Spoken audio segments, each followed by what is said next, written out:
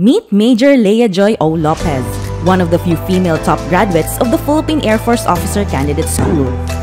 As a registered nurse turned military pilot and now an element leader of the legendary Huey and Black Hawk helicopters, Major Lopez has supported combat air operations in different focused military operations and various disaster response missions. Her flights have taken her to different parts of the Philippines and everywhere in between.